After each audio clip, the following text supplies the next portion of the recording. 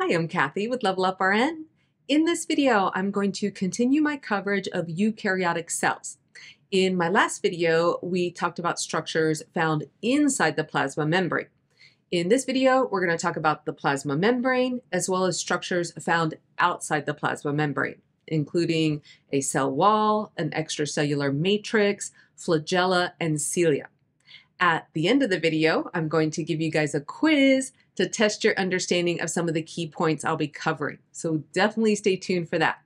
And if you have our Level Up RN microbiology flashcards, go ahead and pull out your flashcards so you can follow along with me. First, let's talk about the plasma membrane, which is a phospholipid bilayer that surrounds the cell's cytoplasm. It exhibits selective permeability, which means it only allows certain materials to enter and exit the cell. Small nonpolar molecules, such as oxygen and carbon dioxide, can diffuse freely across the membrane. However, the membrane is impermeable to larger polar molecules. The plasma membrane has the consistency of oil, so it is not a solid structure. It is often described in terms of the fluid mosaic model, which means that components of the membrane are able to move freely within the membrane. Proteins are embedded in the plasma membrane and serve a number of functions. Transmembrane proteins span the entire plasma membrane. An example of a transmembrane protein is a protein channel, which allows the transport of specific molecules across the membrane. Peripheral proteins are proteins that do not span the entire plasma membrane, and they serve a number of functions. They provide structure for the cell, and some act as enzymes or receptors. You will also find glycoproteins and glycolipids extending out from the plasma membrane into the extracellular environment, so outside the cell. Glycoproteins are proteins attached to carbohydrates, and glycolipids are lipids attached to carbohydrates.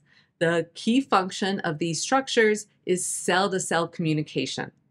One important difference between eukaryotic cells and prokaryotic cells is that the plasma membrane in eukaryotic cells contains sterols such as cholesterol. Cholesterol affects the fluidity, rigidity, and permeability of the membrane. So at low temperatures, cholesterol will prevent the membrane from being too rigid and freezing, and at high temperatures, cholesterol helps the membrane from becoming too fluid and too permeable. Working our way outside the plasma membrane now. Some eukaryotic cells will have a cell wall, which protects the cell and provides structural support. Animal and protozoan cells do not have a cell wall. However, fungi, algae, and plants do have a cell wall. This cell wall may be composed of a variety of materials. In plants, it is made up of cellulose. In fungi, it is made up of chitin, and in some algae, it may be made up of silica.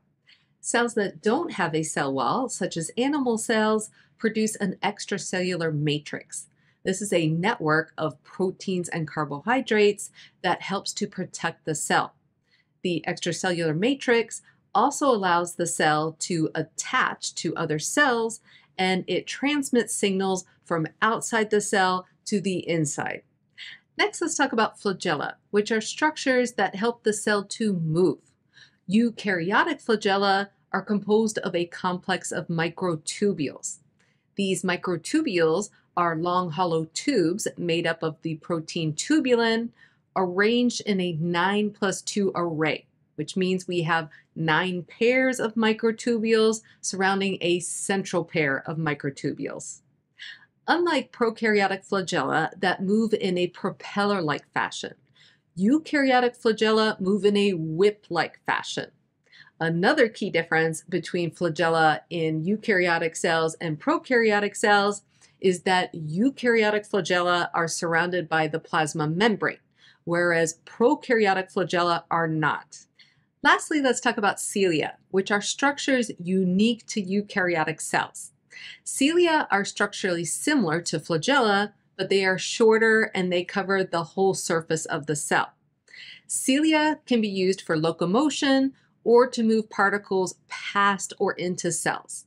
For example, ciliated cells in the respiratory tract move debris towards the pharynx where it can be coughed or sneezed out or swallowed. All right, it's quiz time, and I have 5 questions for you.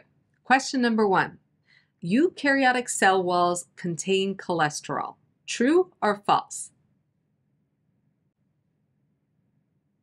The answer is true. Question number 2. Which of the following cells have a cell wall? Animal cells, algae cells, and/or plant cells?